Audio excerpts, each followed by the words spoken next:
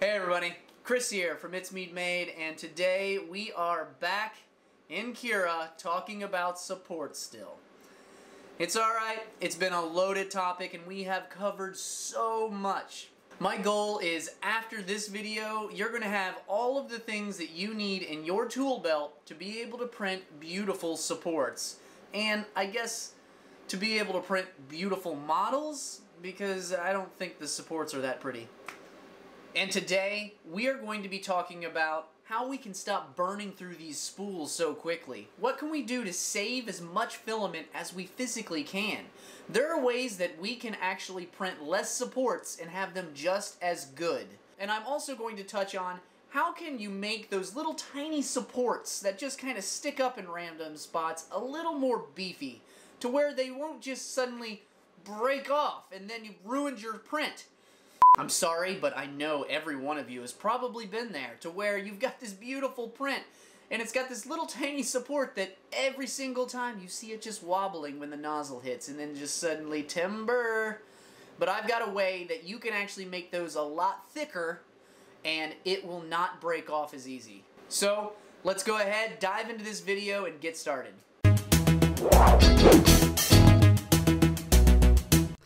Okay, so the first thing we're going to do is talk about how we can save filament when we're printing supports.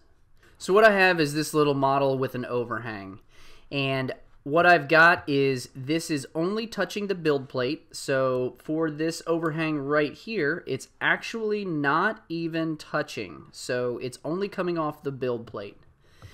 Then if we go down, you can see the support settings.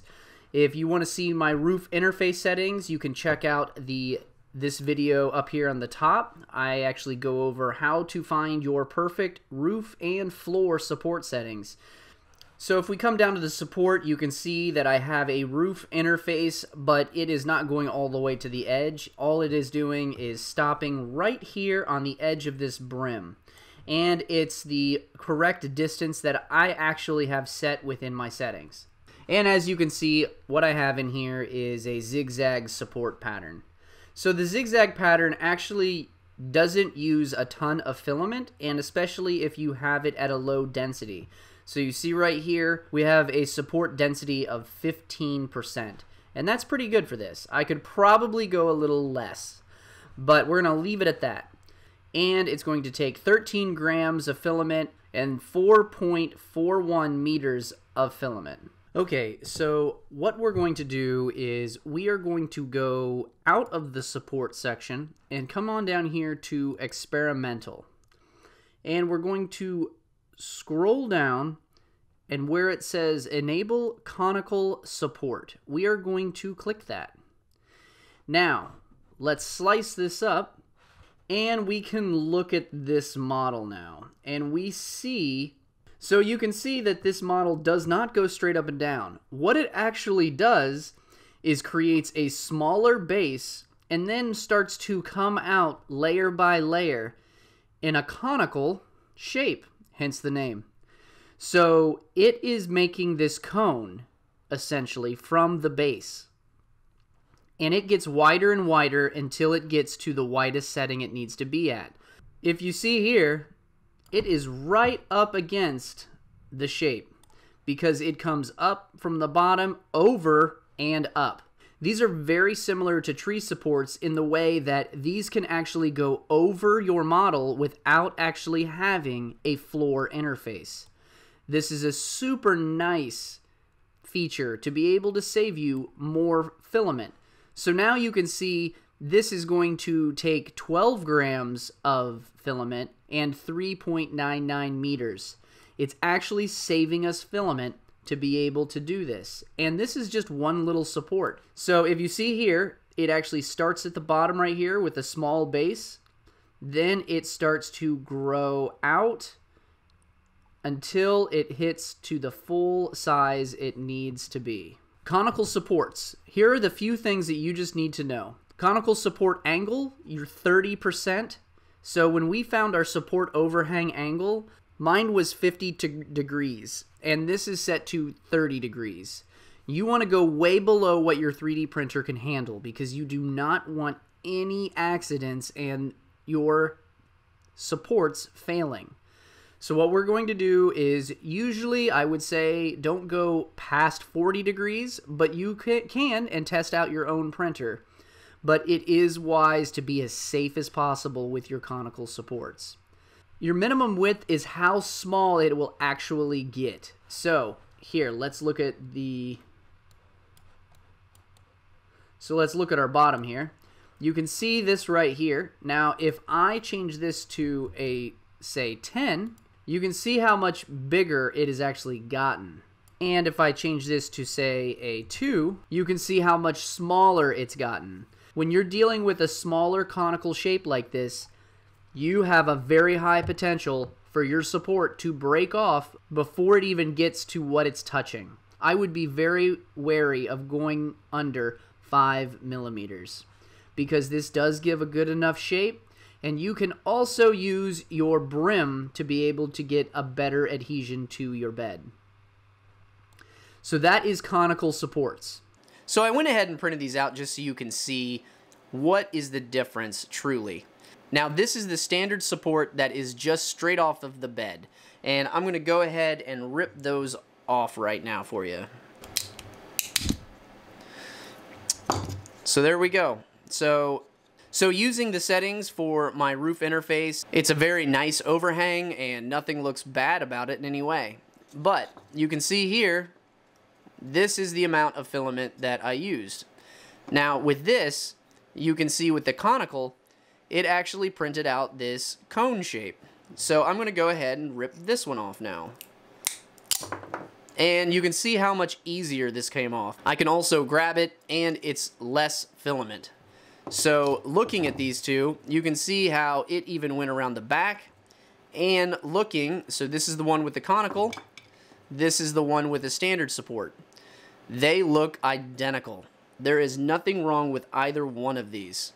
So conical supports is a very good thing to use if you're trying to save filament, because it still covers everywhere it needs to, and if you look at the widths here, it actually printed more surface. So I actually covered more surface on this one than I did this one, because it stopped right here because it was just off the bed. I could have done everywhere and it would have been on top of this too, but I made this specifically with a small lip because I don't really want to put supports on that. So conical is a beautiful experimental setting that you can start playing with and trying to save yourself some filament. So I am actually going to leave the conical supports on just so I can go over this next feature to show you how much filament we can actually save. So our next thing is we want to look at our support density. Right now I have it set to 15%, which is actually just perfect for this. But there's a way to reduce the amount of your support density throughout your model. So we're going to scroll down to our settings, and then you are going to see this, gradual support infill steps. Now what does that mean? I'm going to go ahead and put 1 on this and slice it. And to show you. So you can see our actual infill density is actually a lot bigger. But watch as we go up. So when we're almost to the top, it actually creates another layer. So it's creating more of a density within the support infill. So it's bringing it up. By the time it gets to the very top, it is at 15%. So I could actually just have it print at a lower density and then bring it to this. Now I could make it more of a gradual increase. So if I did this to say, let's say 3. So that's going to give me 3 steps of infill density. So if I come down here, you're going to see hardly anything. Then it's going to give me 1 big one, 2 big ones, 3, and then it's there. Now sometimes this is not what you're wanting. Now if you do notice, it's hollow until it gets here. It prints a few lines, then it prints another few lines. So I bet you're wondering, well, does this ever fail? And I am going to tell you this right now.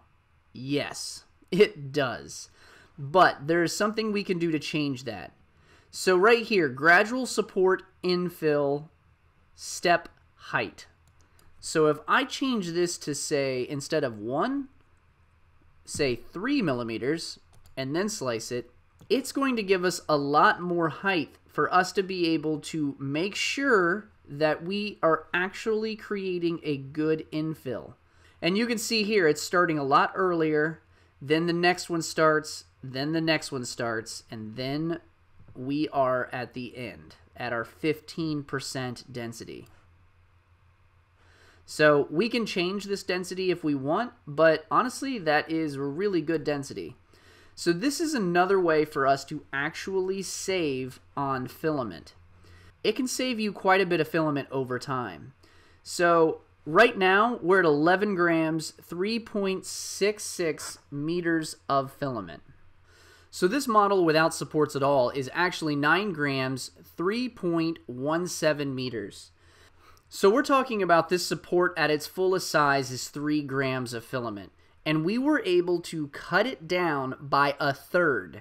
So I hope that helps you understand that you actually can cut down your filament usage by at least 1/3.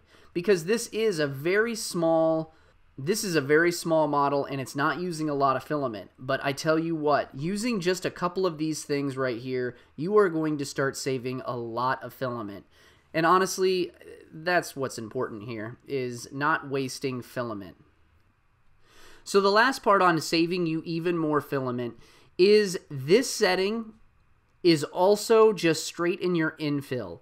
I'm going to switch this to grid and say make it 10%.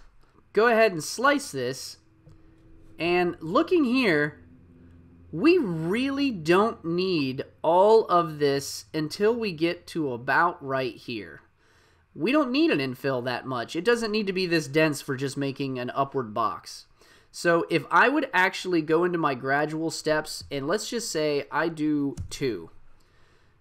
And the infill step height is 1.5. Let's go ahead and make that 2, and I'm going to slice it. So you can see here, it's a big grid. Starts to make another one, then another one, then another one, and then there we go. So this is another way for you to actually save filament by selecting how much of an infill you're actually wanting to use. And sometimes you might have a model that's not this simple, obviously, and you might have to just make your infill without any steps. And that's perfectly fine. But these are some ways for you to start saving some more of your filament. So now to just show you, I have this donut on stilts. Don't ask me why, I just started making random shapes that needed supported. So imagine that you have something that's actually supported here, but it's still at an angle and you might want more support. Or you just need it to come out a little farther so it doesn't fall off. There is a beautiful setting that will actually give you that. And if there's small little overhangs and things like that, sometimes you need to give yourself a little more extra supports. So I know I talked about saving filament. Now this is about wasting more filament. Might as well hit both sides. So where you want to go is your support horizontal expansion. So before I change this, I want to show you what it looks like right now. This right here is essentially just covering all of the areas that we need that is over our angle of 50 degrees. So now if I want this thing to actually have these supports to go out a little farther, just in case to have a little more structure to them, you can go down here and let's say 4 millimeters. Let's go extreme just to show you what it does. All right, so you see there, now it's coming way out. So I bet you're wondering, okay, why would I really need these supports to be wider than the actual area it's supporting? So the key here is if you have small, tiny, little thin supports that they keep breaking off, this is really where you can make those supports more beefy. You're just going to have to increase those supports so it can actually stay on your build plate and it's big enough to where it won't get knocked off if the nozzle like drags across it like it would be if it was super thin. So if they are very thin supports, this is fantastic. So you can just add on to your support horizontal expansion. So in the last few videos, we have talked a lot about Cura supports. There's just so much to tackle when it comes to this topic. I haven't even covered every single thing, but I've covered all the main things to really get you started in making you print beautiful supports. So like always, I have to say, if you have any questions about Cura, or if there's a specific topic about Cura that I have not covered that you'd like to know more about, leave me a comment and let me know. Because it is a very complicated topic, and it took me forever to figure out how to get my supports just right. But once I did, I rarely have support issues, and I hope the same for you now. So if you've missed any of my other Cura videos on how I do supports or how I do general settings, I'll go ahead and throw up that full playlist right here for you. Other than that, I hope you have a great day, and I'll see you in the next video.